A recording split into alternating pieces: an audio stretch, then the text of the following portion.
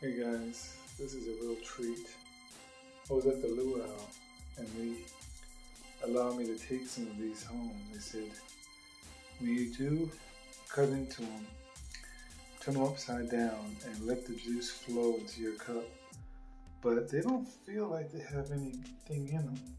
You know, like you shake a coconut, you can hear the milk inside. So these are Noni fruits. So, and the guy said, when you do it, don't drink it plain. You might want to mix it with something, which means it's probably not very good by itself. So I'm about to cut into this. I got my knife right here, and I'm going to mix it with this cup of like papaya, some type of fruity juice that I got. So we'll see how it tastes. Okay, wish me luck, guys. I'll let you know how it tastes. Okay, I just watched a video where they said you have to blend it up in a blender, so I'm going to do that.